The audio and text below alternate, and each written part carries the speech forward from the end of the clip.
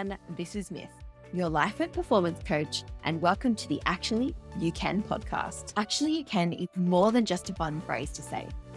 It's a philosophy of limitless potential, a mindset, an attitude, a conviction. Most importantly, it's about to make you achieve what you might never have thought possible. On this show, we discuss strategies for growth for ambitious individuals looking to achieve big things and live a thriving, fulfilled life. You'll hear from inspiring guests who share their journeys, challenges, and lessons learned. And I'll be sharing insights and actionable takeaways from my aligned results framework that will help you to align your goals, mindset, and strategies to reach your highest potential. Be sure to hit subscribe on whatever platform you're listening to so you can easily find this podcast again and stay updated with new episodes dropping every week. Building a successful career is a goal that many of us strive for. However, navigating the complexities of the job market and finding the right path can be challenging. In today's episode with Mark Herschberg, a fractional CTO and author of the Career Toolkit, we explore the key factors that contribute to a successful career and how to overcome common obstacles along the way. We cover everything from strategies to discover your dream job, the significance of networking, to identifying the need to career pivot and mastering the art of making one. We also talk about the influence of AI on the job market and the importance of focusing on your innate human strengths in the face of technological advancement. So if you're looking to find more fulfillment in your career, then this episode is for you. Let's jump in. Hi, Mark. Welcome to the show. It's so wonderful to have you here today. Well, thank you for having me. It is a pleasure to be here. And we're going to be talking to how to build a successful career. And I'm so excited to have you on here because you have such a breadth and depth of experience in this area. And before we dive into that, I would love for you to share a little bit more about yourself with the audience. Who is Mark and what do you do? I have this interesting dual career. I came out of MIT in the 90s and I started as a software developer. And I continued on a career path where I quickly started running software engineering teams. And I've helped traditional startups. I've helped Fortune 500s who wanted to play startup. And these days I work as a fractional CTO, CPO, Chief Technology Officer, Chief Product Officer. So companies will bring me in when they say, we don't need someone full-time in the C-level role, but we need a little guidance. Or there might be a company where someone is in the role and says, I have 120% of my time allocated. This isn't working. Can you take some of this for me? And so I fill a role with a certain number of hours a week at my clients. Although these days we're recording this in the fall of 2023. These days I have a lot more short-term engagements of companies asking me to help with AI strategy because that's been on everyone's mind. But in addition to this, I have this second parallel career because many years ago, when I recognized that I wanted to become a CTO, I said, well, how do I get there? And I realized there were a number of skills I needed. It wasn't just about being a good engineer. I also needed to be a good leader, had to know how to hire people, to build teams, to communicate effectively. All these other skills no one ever taught me. We didn't have podcasts like this back then, so I had to figure this out on my own. And as I was learning, I recognized these skills are not just for C-level executives. They are for everyone, down to your summer interns. Everyone needs these skills. And I began to upskill not only myself, but my team. And as I was doing that, MIT had gotten feedback from companies saying, we want to see these skills in the people we hire, not just students from your school, not just engineers, but everyone everywhere we hire. We need these skills and we can't find it. So MIT wanted to put together a program to teach these skills. When I heard about it, I said, well, I've developed some content. Why don't you take it? Hopefully this helps. I thought that would be it, one and done. But instead, MIT asked me to develop more content and then to stay and teach. So in parallel to my work as a CTO, CPO, I've also been teaching for over 20 years at MIT's Career Success Accelerator program. I've taught some other universities as well, and then turned that into the book, the Career Toolkit, the speaking I do, and then the Brain Bump app. So 2 careers, education and technology. And so it sounds like from a relatively young age, you had a sense of what you wanted to do in a career. Is that correct? Yes and no. And depends what you mean by young age. When I was 5, I wanted to be a stockbroker. And when I was 9, I wanted to be a physicist. I do have a degree in physics, but in the 90s, physics funding was declining, and various factors contributed to me thinking maybe I shouldn't go into physics. I should go into my other degree, electrical engineering, computer science, and I followed that path. So I had some direction. It changed from when I was a kid, but it wasn't every week something different. By age 9, I was pretty set. And it was in ninth grade that I got interested in computers. And then once I did start my career journey, it was early on that I recognized here's where I want to wind up and was able to move forward. But even if you don't know where you want to go, there are exercises and activities you can do to figure it out. And you mentioned that there's activities that you can do to figure out where you would like to end up. And you've developed these sorts of exercises. What hints were you getting along the way, potentially, that supported you to develop these exercises that were giving you an indication of like, this is what I need to do to figure out where I want to end up? What clues were you getting? Looking at other people and seeing whether they were happy or not. So some classic cases, lawyers. Lawyers in the US are notorious for getting excited about the law because when you grow up, you watch law TV shows and they're all very exciting. You've got dramatic courtroom, it looks great. And then you go to law school and you're writing papers and you're really debating the foundations of law. And then you go into law, especially in big law, although small law has its issues too. Go into big law, what happens? You're working 90 plus hours a week. You have no life whatsoever. And the job you're doing, it's not exciting drama. Most people in big law, you don't enter a courtroom until you're a partner. You don't do that as an associate. And you're not debating constitutional issues. You're sitting there redlining contracts. You're going, oh, look at this detail and let's argue over paragraph 2, subclause 3, article A at 11 o'clock at night while your friends are out partying and they hate it. They hate their lives. And it's because what they thought the job was, what we saw on TV or thought it was in law school, is very different from the reality.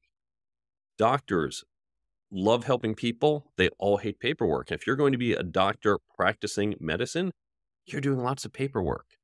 And so it's understanding there's the outside looking in view of the job, typically what we see mostly from Hollywood. It shows kind of the glamour, the excitement. It doesn't show the monotony. And many of us, we really have to understand what exactly the job entails. Because I'm going to bet whatever job you have, when you looked at the job description, it didn't say you're going to spend 10 hours a week in meetings and responding to a constant barrage of emails. That was not in the job description, although that was very much known to the company ahead of time. And you need to decide, is that where you want to be? We see people quitting because they say, I don't want to spend 20 hours a week in meetings. We should have had that discussion before you came to this job because that's what we needed. And we will have saved us both some time. So it's really recognizing it's not just the top line job title, it's the actual day-to-day work in the job and making sure that aligns. And you mentioned that we see particular careers are portrayed in a particular way in the media. And I think there's some careers that by definition from society are successful and desirable. What is your definition of a successful career? Successful career is one that meets your needs. That's it. Pretty basic. For some people, that might mean I want to make as much money as possible. As long as I'm making lots of money, I'm happy. I think far fewer people actually have that metric than think they have it. It could be, I want a good work-life balance, or I want a impactful job where I help society, help an industry, or help my clients.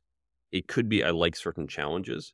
There are people who say, I want to be on the road traveling 4 out of 5 days. Great. And there are people who say, I really don't want to do that. Great.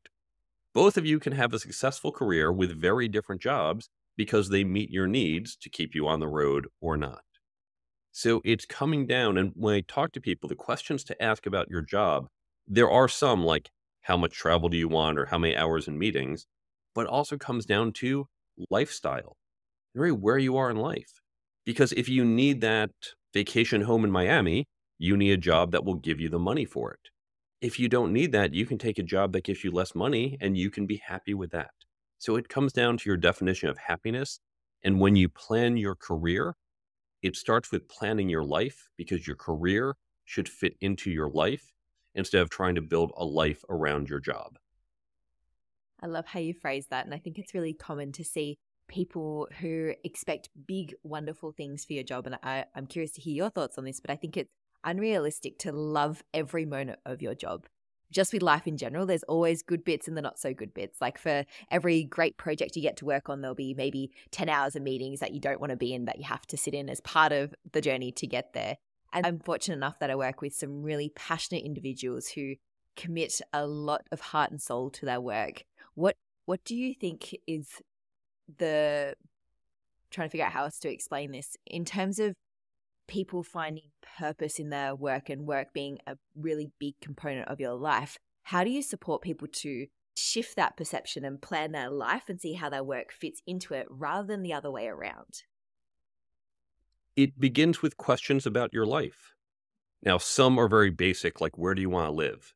Because if you want to live in Iowa, which is in the middle of the United States, and you want to be an oceanographer, you've got a problem.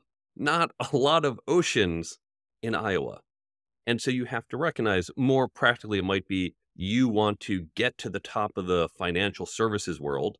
There's a handful of cities you need to be in, New York, London, Hong Kong, where you can do that. It's harder to do that in St. Louis or Toronto. So you have some alignment there. You might say, how many hours do I want to work? If you aren't willing to work 90 some hours, you're not going to get far in big law. You're not going to do well in consulting if you don't want to travel. So you have to ask, what is the lifestyle I want? This comes to questions of when I want to have kids. This should be a question both men and women are asking. Unfortunately, we tend to put that more on the women. But men, you should be asking this too, because you should be helping out or understanding what the expectations are with your spouse and then incorporating that into your decision making. And it's ask these lifestyle questions about money, about flexibility, about impact. And of course, we're not going to get exactly everything we want. We will make this trade-off. So maybe it is a little more travel than you want, but it's really impactful and it pays well. And so what are the things you're willing to trade off? Do you have any thresholds or boundaries? All right, look, I don't want to travel more than 5 days a month, but all right, this job, it's 7 days, but everything else is great. I can do that. Or maybe no. In fact, maybe based on what I've committed with my spouse, I can't be away more than X days a month because I have childcare duties. So it's understanding these different things and then finding the career and the jobs that fit into your larger goals. And you mentioned before there's sometimes a discrepancy between, I guess, what the career looks like on paper and the job that looks like on paper. And then you get into the role and you're like, this isn't what I thought it was, or this isn't what I thought I signed up for. What are some tips that you could provide on how someone could get a clearer picture of exactly what a role entails before they commit to doing that role? So if I was interested in law, how would I get an understanding of the reality of law before realizing that I'm just underlying contracts for the next 10 years of my life? We can do this both for the industry and then we can do it for the specific job. For the industry, when you're thinking, do I want to go into this industry? Or for example, I'm an engineer. Do I want to move into a director of engineering or VP of engineering role, or do I want to stay an individual contributor? Talk to people further down the path than you and ask, tell me about your day. How do you spend your time? What do you do? What are the skills you need? What are the big challenges? What are the risks? What do you like? What don't you like? And talk to multiple people. So as a CTO, that job tells you a little about what I do. It says I'm not doing accounting, but it doesn't necessarily tell you a lot. I know CTOs who are CTOs of a team of 5 people at a 12-person startup. And that guy is spending at least half his day writing code. He is a CTO, has the same title I do, writes code because there's not a lot of meetings at a 12-person company. Big things writing code. I know CTOs who are overseeing a team of 2,500 people. Same title I have, same title as at first person. Not only is she not writing code, her subordinates probably are not writing code. They're middle managers. And so the nature of her job is very different than the nature of his job, even though all three of us have the same title. So just understand, titles alone don't tell you where you're going. Understanding this title in this type of company, this type of role, and there's more than one answer. And you might say, I prefer the big company jobs or I prefer the startup jobs. So you can start to ask people, what are the options? And sound, oh, these sound good, not those, or none of these sound good. I shouldn't go down that path. So you can sound out what it's going to be. Now, when it comes to an individual job, during the interview process, we should actually be asking these questions. Okay, great. I'm a software engineer. You're asking me tech questions. I'm answering. You're telling me I'm writing code. Let's actually talk about day to day. How many meetings per week does a typical engineer sit through? What are they? How often do you have people travel? Ask whatever questions are appropriate to the role. And it's okay to ask. And if you're not sure how to ask, I have on the blog on my website, I have a list of questions to ask about corporate culture, about management style, about what it's like, and then even how to ask. And here's how to ask. Because you're sitting in the interview, you're saying, I want to ask them, by the way, how many meetings a week do I have to sit through? But that sounds rude. How do I ask this? You can say, I was listening to this career expert, Mark Herschberg, and he said, I should ask these questions. We should have a discussion so we're both on the same page. You can blame me. Makes it a lot easier because you don't sound like a jerk. You go, this guy, Mark, he said we need to do this. You and I, because again, you as a hiring manager, if you need someone who wants 20 hours a week in meetings, and I'm not that person, let's find out now and not 2 months into the job. Now, if the manager pushes back, says, oh, I refuse to answer this. First, that's a warning flag. But you can also say, oh, okay, sorry, just this guy, he must be nuts. You can put the risk on me and not on you. And that often makes it easier to bring up in the interview process.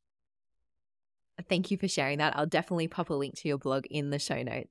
And I'm interested to hear your thoughts on this as well. So you've gone through the interview process, you think you've got a solid idea of what the job is, and then you land the job. And I hear this all too often. And I mean, guilty as charged here. I've been in my current role for nearly 4 years, but prior to that, I was probably in a role between a year and 18 months. And then I was like, nah, this is not for me. I'm out.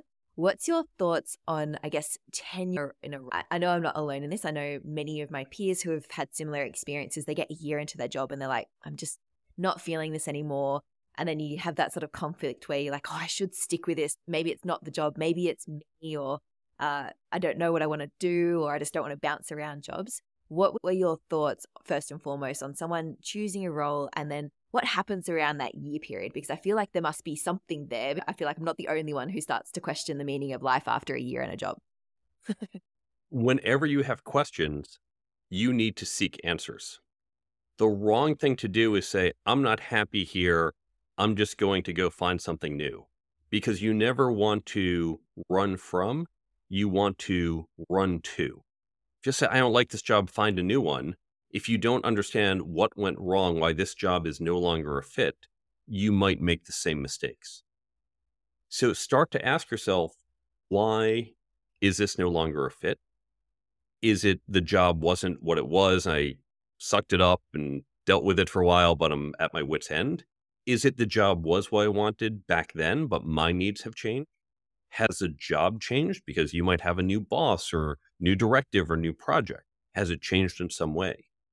Given where it is today, how temporary or permanent is this? We talked about that earlier. No job is going to be perfect. Sometimes, hey, you're on this project for the next couple months. It's not going to be fun. And that's just life. But over your 4 years at this company, what's 3 months? On the other hand, I remember going on a date many years ago with a woman who said she just got assigned to some new project. She really didn't like it, really hated it, in fact. I asked her, well, how long's the project? So it's going to be 18 months to 2 years. It's like, how can you tolerate that for 2 years? That's not just, okay, fine, I have to do this. That's a whole job. You should move. Now, even if this job at this moment is not a fit, and you decide it's not a long-term fit, for whatever reason, it's not just this is a temporary project, the job changed, your needs changed. Before you run away, can you turn this into something that is a fit? Can you talk to your manager and maybe get assigned to a different project or different role on this project, or something where you're going to transition off, maybe not tomorrow, but in 6 months? Maybe there are other roles at this company that you can find. If none of that really works, then you need to define what is the proper role, make sure this does not and cannot meet that role, and then go and find that proper role.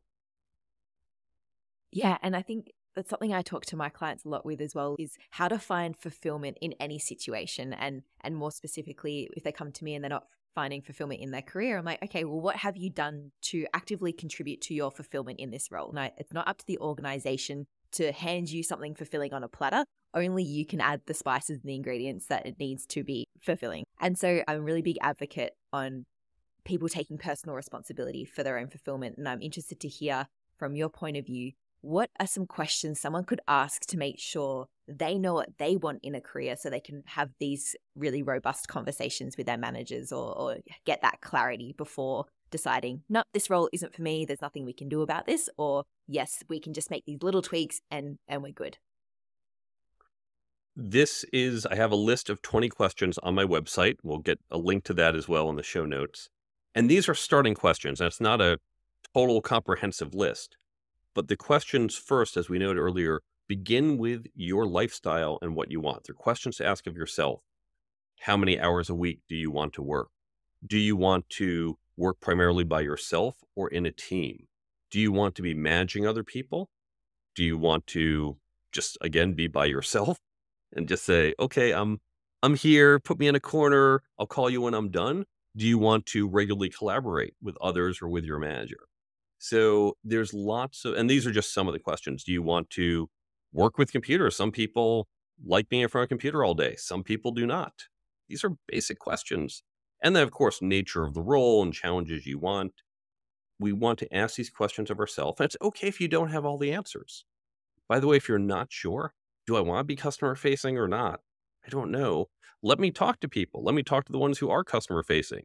They'll say, it's great, you're constantly meeting new people. They'll say, but it's a pain because customers are always a pain and they're yelling at you and complaining. And then you need to decide which sounds right for me. Maybe you even take a job and you say, I'm going to do this for 2 years and try it. And then either I love it and keep doing it, or it's not for me, I'll find something else. So, bunch of questions to ask, but it's as much about your life as the actual job. By the way, how many hours in meetings? That's a good question too, but that's not the starting question. I really love how you keep bringing it back to it's your life. Like, stop looking at your job like a job and just one sort of siloed element of your life. Look at your whole life as a whole, because I also believe that we don't operate in silos. If something's going on in your relationship, it's going to infiltrate other areas of your life. Same as if something's going on at work, that's going to impact other areas of your life. So I really love that you'll keep referring to your overall life view. And so I'm interested as well, you know, if someone's identified what they want, and I see this all too often with my friends as well, and I've been guilty of similar, is, you know, this isn't the right fit, but it's really hard to leave. Like, whether you're loyal to the organization or you're like, oh, maybe I should just stick it out a little bit longer. You know, I've only been here a year or so. What would you say to someone who knows deep down that they need to make a change, or whether that's have that conversation with the boss to tweak their role, or if they need to leave the organization entirely?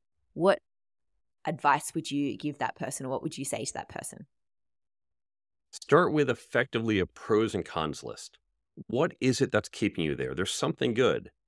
And it could be your work spouse, your friends there, the culture. It could be the mission. It could be the pay. Let's find out what that is. Then let's talk about what isn't there, what's missing or is problematic. And first, can you change that ratio? Maybe if you're not getting enough pay, can you work towards a raise? If it's not the project you like, can you find a similar project at that organization? Maybe if you're not growing, can you find a way, talk to your manager, how can you get me on a growth path? So you don't have to just write it off. But first, you do have to identify what changes would make this a better fit. If it's Not if they say, well, nothing can change here. And here's what it is. Here are the pros and cons. Now let's look at what are the other options. Now, this is a little abstract. You don't know exactly the job out there, but you're going to have some sense. What's the economy like? Oh, we're in a terrible recession right now. I might not be able to find a job with more pay or a job at a similar type of company because the competitors are all laying people off. Or the economy is doing well and there's growth and there's opportunity. I can find a job where I can work from home, where I don't have to dress up for work, or a company that has less meetings. I think that's out there. Let me ask. So once you identify what needs to change, you can say, how likely is it I can find that? And remember, of course, that probably everything that's a positive about your current job, not guaranteed to be equally positive in the new one. So make sure not only are you getting that change from bad to good, but everything else doesn't worsen significantly to offset. Yeah, I'm just thinking you could be looking at that list and you go, oh, there's this one thing that really pisses me off about this job and it's fixed in a new one, but everything else starts to piss you off because you realize that there was actually some good at that job, that you were just too busy focused on the negative as opposed to focusing on the positives. There's the old expression, people say, well, the grass is greener on the other side. And then the take on that, the grass is greener where you water it. And Right. both are true. Because sometimes, yeah, this is not going to work. You need to go elsewhere. But you do also have to take at least some partial responsibility in trying to make this opportunity the best fit it can be for you. Most definitely. I really appreciate that. And you mentioned briefly just asking people what an experience in a role is, or if you're curious about a particular career, finding someone in that career to have a chat to. How important is networking in finding a successful career, or what success have you found with some of the people you've worked with and networking? Networking is by far the best way to find an opportunity. When I am seeking a candidate, I will get stacks of resumes sent in. Going through stacks, often I'm looking at a resume for 5 to 10 seconds. But if someone I know says, Mark, here's someone you should talk to, here's someone right for the role, I will first look at that resume for a good 20, 30 seconds. And unless there's a clear red flag or no, she's not quite a fit, she moves to the front of the line. She gets an automatic interview. That's what networking does. It opens doors for you.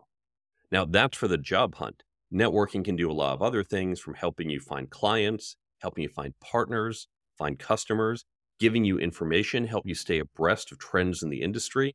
It can open doors to a lot more than jobs. We're talking about in the context of job hunt. I think that's how you ask the question. But in your career, recognize that your network can help you grow and help you in a lot more ways than just how do I get a new job. The key thing about a network is you need to build it in advance. Here's the mistake I see people make. Like, okay, I'm unemployed. I need to find a job. I'm going to go to this event, maybe some industry event. Go, hey, nice to meet you. I'm Mark. Listen, I'm looking for a job. You have a job like this? Nope. Okay, thanks. Hey, you over there. Hi, I'm Mark. Do you have a job? Okay, no, thanks. Just going from person to person. Imagine if we're sitting there at a bar. I meet you tonight. We're chatting a bit. I say, hey, you seem really great. So listen, this weekend, I've got to pack up my entire apartment. I got to carry my couch down 3 flights of stairs and move to a new place. Seem like a cool guy. Want to come help me do it this weekend? What? Come in. Aren't we friends? We just spent 2 hours having beers. Why aren't you helping me? Yeah, we may have just met, but you're not ready to give the person that favor. On the other hand, if I called up my best friend from high school and said, listen, I need a favor. I'm just so crazed. I need help packing my apartment. He's going to show up for me because we have that relationship. The relationship got built long before I made the request. And when we're networking is about relationships. It's not about adding people on social media. It's not about getting a large number of followers. It's about building relationships, and you need to build the relationship before you can make the request. So I'm not saying you can't go to an event and say, I'm looking for a job. But if you really want to use your network, it's people you met long before you need to make that ask. Yeah. And I guess there's certain situations like job fairs and stuff like that where going up and essentially asking for a job would probably be expected. And to your point, That's not though, networking. That's just right. that's I mean, just it's like going to a job fair. Yeah. Right. If you go on speed dating, I sit down across from you. I'm like, hey, let's talk for 2 minutes because I'm interested in you. That's not weird. If I did that at Starbucks, that's going to be a little weird. That's So a little weird. there Yeah. is some contextual awareness and contextual expectations. And so I guess when I was first introduced to networking, my gut reaction was like, oh, it feels like a little slimy, feels like a little salesy to me. And how I approach it is I find people that I want to connect with and I just want to offer them value. And so I find cool people that I want to bring into my network. I'm like, I don't want anything from you at this point of time, but I know you're cool. I want to have you around in my ecosystem. And then potentially one day I'll need to ask you a question or I'll need to ask a favor. But I definitely approach networking from who are people that I just want to hang around in and who are people I'm interested in. It's not I'm asking something from them. It's just finding your type of people. How would you approach networking for someone who is maybe a little bit unsure about it?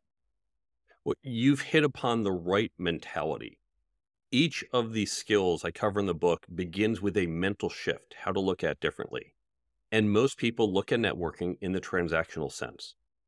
As a CTO, salespeople love reaching out to me because they say, oh, this guy, he's able to write checks and buy things. And I get people saying, oh, we'd love to just network with you and get to know you, or we're going to be in town, come join us for lunch. They don't want to get to know me. They want to sell me something. And that is not networking, that's sale. And it's fine if you say, we want to sell you something, please come out to lunch. Okay, I'm not going to do that, but you were honest. Let's be upfront. But when they pretend that's networking, that's what really bothers me. They are being disingenuous. They only care about me because of what they can get from me. Networking is about relationships. You didn't pick your friend saying, oh, I want to be friends with you because maybe you did that in third grade because you want to be with a popular kid. But today, hopefully that's not what you do. You say, you're a good person. I want to get to know you. I'm not going to have you as my friend because I'm thinking, what can I get from her down the road? They might not be your friends. It might be more of a business relationship, but just say, you're interesting. Let's build a relationship, not because of what I can get. Let's just build a relationship. And one of the great ways to do that is to give before you get.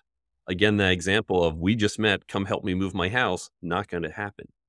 But if we get to know each other over time and just hang out, help you out, you're more likely to help me out in the future. So when you have that view of networking, you just say it's relationships. I'm just going to meet good people. It's not slimy at all. And for those who are introverted, for those who are concerned, we also have this view that networking at this big conference and the running around and handing out business cards. Again, that's not networking. Networking is relationship building. Go sit down one-on-one with someone. That's networking, building a relationship. So it doesn't have to be overwhelming. It doesn't have to be sketchy. It doesn't have to be high volume. It's just about human relationships. And you're right. It's literally that simple, I think, for me as well. I'm quite introverted. And so going to a classic networking event, I'm like, that sounds like my idea of hell. Social media and the internet is responsible for a lot of goods and probably not so good things as well. But I still love the opportunity that platforms like LinkedIn and social media offer to make that initial connection online to then convert to a face-to-face catch-up if it's a mutually beneficial relationship. So I find that's been another really good tool for me, is just leveraging maybe some of those indirect platforms if you're not someone who's really confident and just going up to someone being like, hi. You hit an important distinction. We're going to draw an analogy to dating. Lots of people use dating apps. Now imagine I'm swiping right. All of a sudden I swipe right, I match with a girl. I said, oh, look, I just matched with Kate. She's my girlfriend. Hold on a second, Mark. You matched, she expressed some interest. She's not your girlfriend. You now need to go date her and build a relationship. Then maybe she'll be your girlfriend. And on social media, how often do you say, oh, I just add this person on LinkedIn. Look, my network is now one bigger. It's the same thing. It's swipe right. Oh, that counts as a relationship. It doesn't. Just as when I swipe right on the dating app, I then need to build the relationship. When you talk to someone online or create that connection, by the way, I don't create the connection until I've built the relationship, but some people do it differently.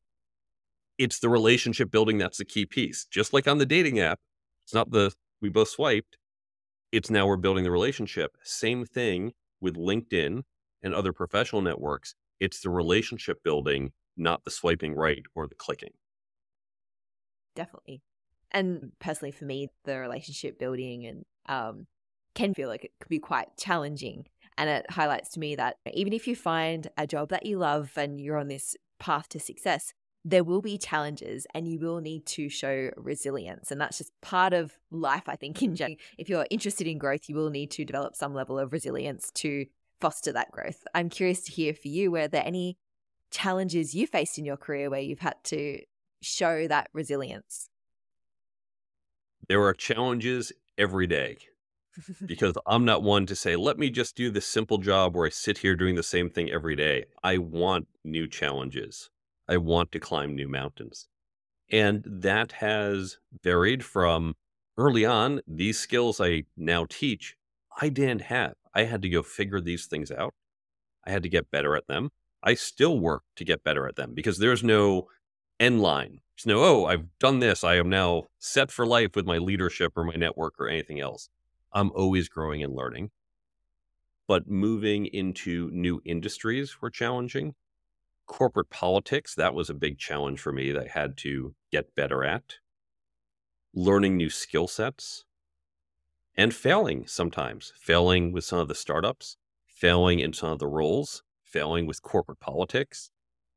And the key thing is I would then say, what can I learn from this? How do I avoid repeating this same mistake? How can I do it better next time? And that's what resiliency is for me. And I love that you've shared that you experience failures. And I think some people are so scared of putting themselves out there for fear of failure and the ramifications of that. I'd love for you to share a little bit more about potentially one of those experiences and just how you dealt with failure. It seems like you just talk so casually about it. It seems like it was just water off a duck's back. You're like, cool, that thing happened. I learned from it and I moved on. Was it really that simple for you? Years later, I can summarize it simply. It was not that simple at the time. And let me first note, because I suspect you have an international audience, the concept of failure is very different from one culture to another. In the US culture I'm part of, we have as part of our DNA risk taking. The people who came to the US were people who said, my family have lived here for generations, and I am going to leave that all behind, risk crossing the sea, which itself is perilous, and then go to this new country where I don't know anyone, might not speak the language well, and I'm going to figure it out. And then the people who are here were told, go west and go take, they described as virgin territory. It was really the territory of the native people who are here. But again, leave the safety of cities where you have infrastructure and other people you know, and go somewhere and take a risk. And it is that spirit of risk that has led to the US being a leader in innovation, in having startups. Startups fail often. And in the US, it was okay to say, I tried a startup and it failed. There are other cultures, and we see this, for example, commonly in Asian culture. Failure is not as well accepted, and we don't see as much, or traditionally have not seen as much innovation in certain Asian cultures because you tried a business, it failed, it doesn't look good. And so there's just first recognize your own culture, whether it's your national culture, your ethnic culture, your family culture. You might have a different perspective on risk than other people. And that's okay. There's no one right answer towards risk. I know people who think I'm nuts because I don't know what job I will have in a year or when I would do startups. Startup might not be in business in 3 months. I look at them and say, you're at a job. I know people have been at the same company for 20 years. And I think, oh my God, that is my nightmare. So we all have different tolerance. You asked for a specific example. Early on with corporate politics, I did not do well. And my thinking was, if I do a good job, that's it. I do well. What more is there? Because I came from an engineering background, which is very meritocratic. Whoever gets more answers right on the test is smarter. And there are objective right and wrong answers. But in the corporate world, sometimes having the right relationships, being able to present and be seen as the person responsible, whether or not you were, might matter more than who actually did the work. And I was not prepared for that And I just got, the first time it happened, I was utterly blindsided. And it ultimately cost me my job. It bothered me to the core, because isn't it about who does the better job? And in fact, one of the guys who came after me, he quit 2 months later, where he admitted he couldn't do the job. Thinking, where's the justice? This guy took part of my job, failed at, and yet here I am sitting without a job. That's not right. But I learned how to get better at politics.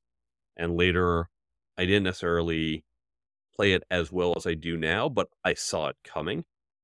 And then later I saw it coming and was able to block it. And so each time I get better and better.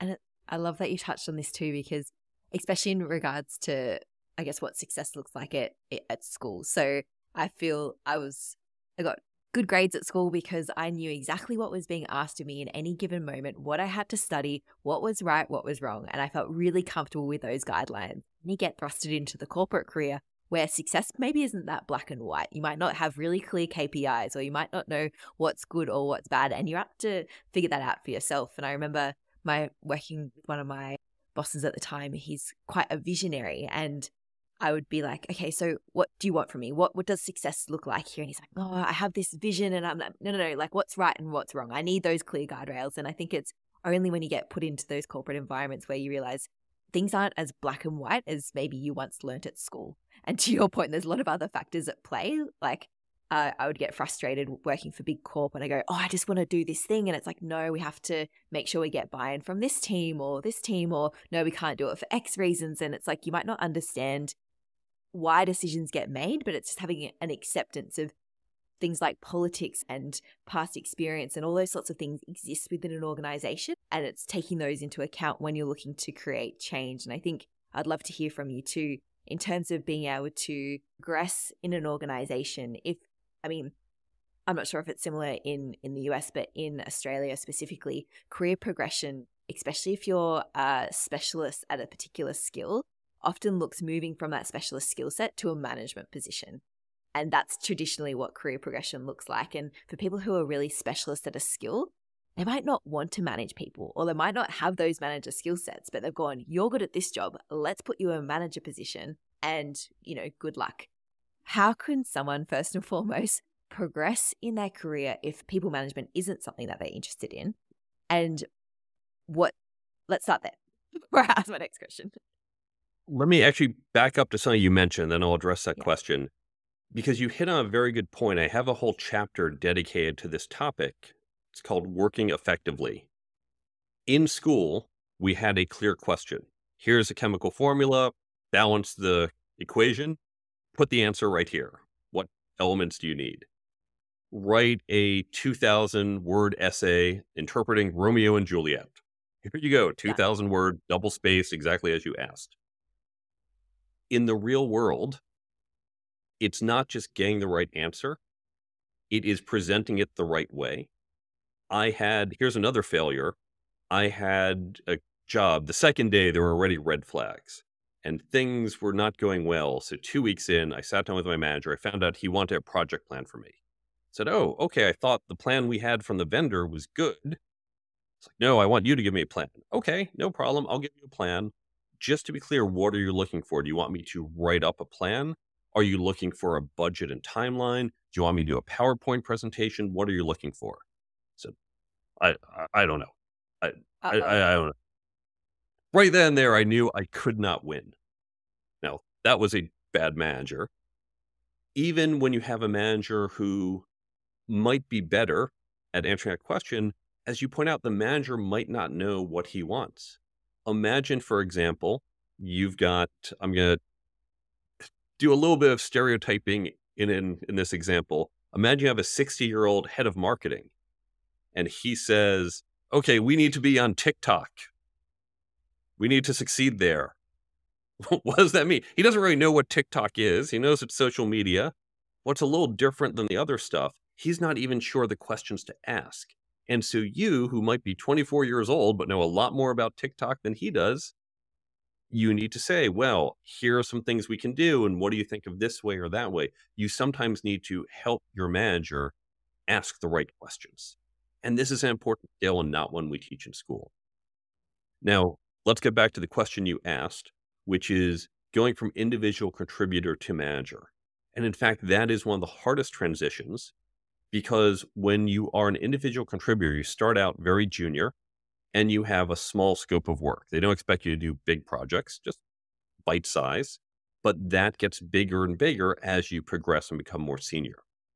All of a sudden, when you transition to manager, it's not about your work output. It's about the output of the team. And it's not about I can solve the problem faster or a bigger problem than the next person. It's how do I lead my team to do that? And it's a different set of skills. Now, in the US, it is common as well, and many other places in the world, that you cap out in terms of compensation at a certain level at an individual contributor. Some of the big tech companies here in the US did recognize that. And they said, we're taking our best tech people. They go on and become managers. We're losing a great individual contributor. We're gaining a mediocre manager. This is a lose-lose. And so I've seen in tech, this might be true in other industries as well, they would create parallel tracks where they said, you can continue to progress financially, progress in terms of compensation, and even in some level of responsibility as an individual contributor, because we don't want you to feel pulled towards a job that's not optimal for your skill set. But that's still the rarity here in the US and rarity elsewhere. So you need to understand within your industry and within your company what the options are. Now, I will give one counter argument. Imagine a supermarket chain. You might be the best bagger in the chain, better than anyone else. You can bag groceries like no one's business, but it doesn't matter how good you are. The vice president of inventory is still going to have a bigger impact on the success of the business and will be compensated more no matter how good you are at bagging. So there are some roles, just by the nature of the role, they can't compensate you more because you're not driving more value for the business. Yeah. And then it's going back to what you mentioned earlier is like, how does that fit into your life plan? Like if you don't need to be earning the big bucks and you're quite happy in the role that you're currently in, then great. No problem. Exactly. So start with your life goals because that helps inform your career goals. Being in the tech space, and we've spoke briefly about AI, and I think AI is becoming more and more sophisticated. And for a bit of context, I have a background in marketing. That was my degree. And so I've seen the benefits of AI in things like copywriting and creating marketing plans and how it can support business in that way. What is your thought on AI and the implications of AI on the job market? I have a lot of writing about this on my blog. If we look historically, technology has always come along and created disruption. 200 years ago, we were all farmers and we sat there on the farm. And if it wasn't for technology, we'd still be farmers. We wouldn't be here doing this because we're too busy on the farm. Thankfully, technology came along and said, you don't need to be on the farm. But what happened is some farmers lost their jobs or some farm workers. Now that transition happened over literally 100 years during the Industrial Revolution, and it was relatively slow. So people would leave the farms for the city to get city work. We have seen faster transitions. For example, that literally happened over generations. Consider, for example, elevator operators. Because when you go back 100 years, there were people who stood in the elevator. We still see a few of those here in Manhattan where I live, and they move the elevator. But most of them don't need it. And if you look at the number of elevator operators, there's a period over 10 years where a lot of them lost their jobs, where a lot of elevators converted. And so whereas it was a generational or multi-generational change for the farmers, so the children can move on to something else, here you had people who 40s and 50s, all of a sudden they're told, your job, in fact, your whole industry is gone, and they had no other skills. And so what AI is doing, it's not that AI itself is any different in terms of the impact on the job market, but just technological change in general today happens at a faster pace. And so we see a greater rate of displacement. More modern example, think toll booth collectors. How quickly did we go from paying tolls to they all disappeared? And so we have to recognize AI will start to eat away at our jobs. Some jobs it will do very quickly.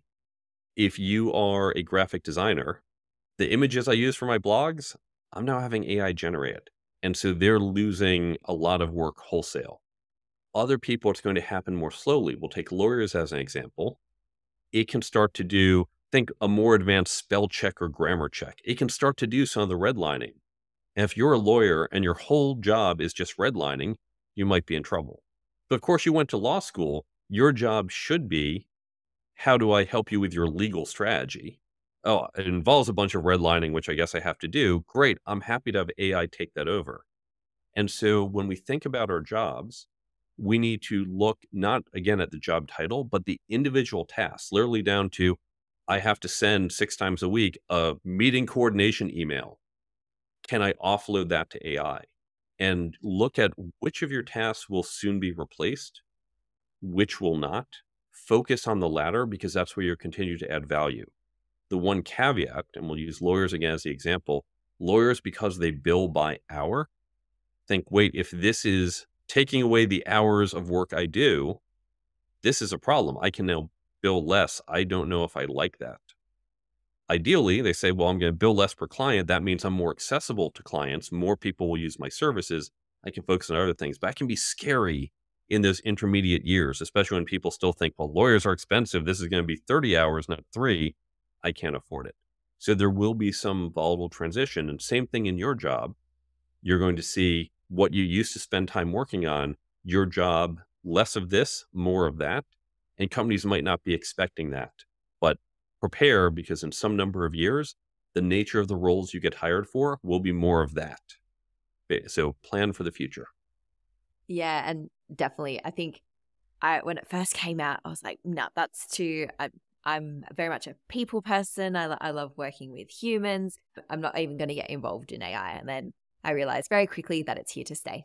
And so my mentality shifted very quickly and I really embrace it. I use it every day just to help make my current workflow easier. So whether it's helping to improve the way that I communicate with my colleagues, to help streamline some of the tasks that, we talked about, there's tasks in any role that you don't particularly enjoy.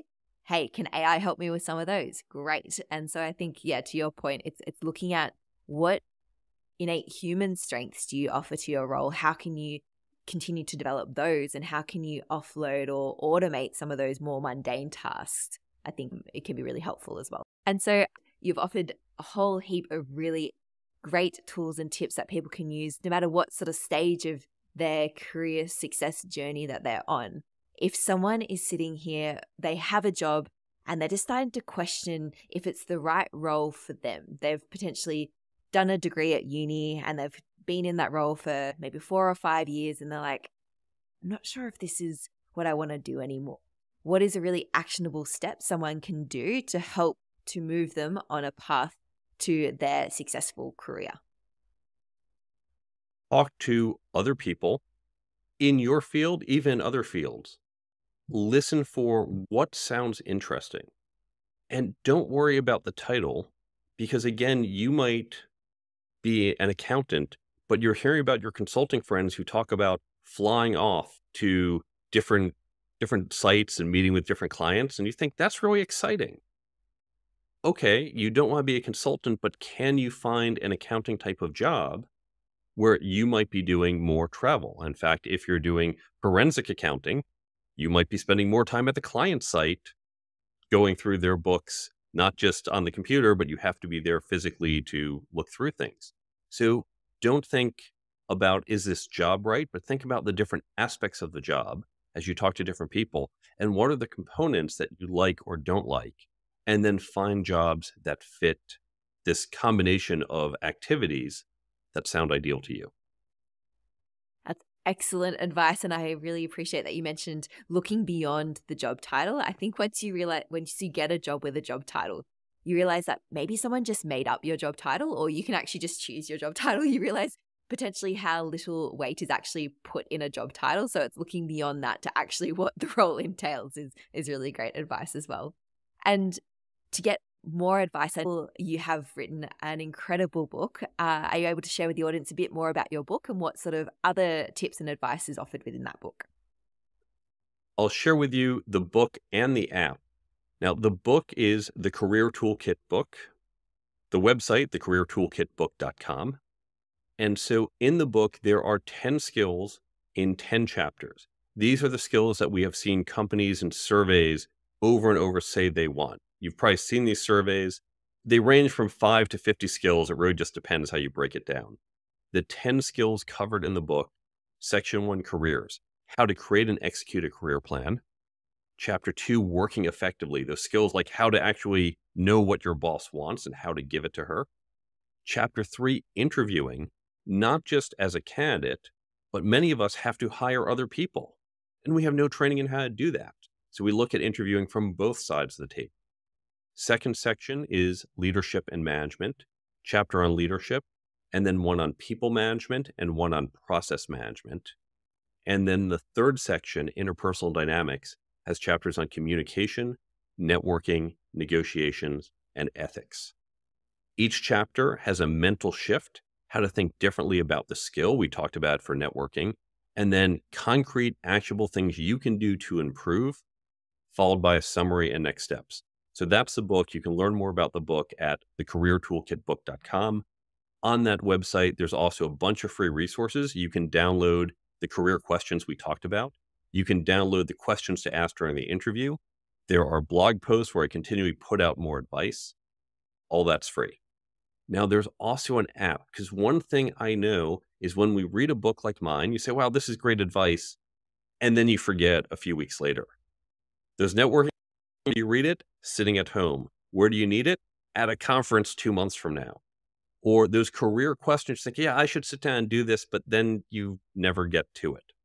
So we created the free Brain Bump app, and you can find it if you go to brainbumpapp.com. You can then follow links to go to the store. It's free on Android and Apple. With the Brain Bump app, it has the key takeaways from my book. If you went through my book with a highlighter, all that is in the app for free. But it's not just my book. It has other books, blogs, podcasts, talks. We continually add new content. So it's like a cross between a flashcard app, a book summary, and a daily affirmation app, because you get all this information. It's all tagged by topic. So as you're walking into that conference, you can pull out the app in seconds, bring up those networking tips, because this is when and where you need it. Or you can set to get a daily reminder. For example, these career questions, maybe you just want to get a reminder every Monday, 8 p.m. Just one of them pops up on your phone because you set the reminder. We never send you things you didn't request to get. So 8 p.m. it pops up. I say, okay, here's the question. I'm going to think about this for a little bit. Maybe you set it for when you're getting on the subway or about to drive home so you can think of it. Or if you're a new manager thinking, I got to learn all these management tips, 9 a.m. every day, get that management tip popping up on your phone, it stays top of mind. So the Brain Bump app, completely free, brainbumpapp.com, and it will have advice from my book and a number of other sources, all completely free. I know the step that I'm taking when I get off this call is I'm downloading that app. That sounds absolutely incredible. And I'll pop the links to all of those resources in the show notes below. So thank you so much for jumping on today, Mark. It's been an absolute pleasure. Thank you so much for sharing those tips with us. And the time of recording for this is early November. I know it's typically a time of year for reflection. You come back from holidays in the new year and you're like, I need a change. There is no better time than now to start to ask yourself some of those questions. What do I want from a career? How does that fit into my life plan? So do yourself a favor, download the app and check out all the resources on Mark's website. This is the best opportunity I think you have in the year to do that. So thank you again, Mark, for sharing all of this and wish you all the best in the future.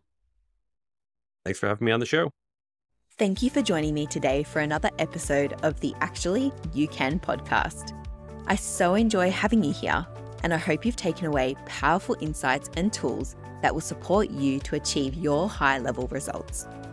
Now, before you go apply all of this wisdom in your life, I would be so grateful if you are able to leave us a podcast review on the platform that you're listening to, or share this episode with a friend. Your support means that we can help more self-led, high-performing individuals just like you expand what's possible for them. I'd also love to hear your thoughts on today's episode, so please go on and shoot me a note on socials and let me know what you think. You can find me on Instagram at MiffGalloway. Now, go ahead and make those dreams a reality, because actually, you can.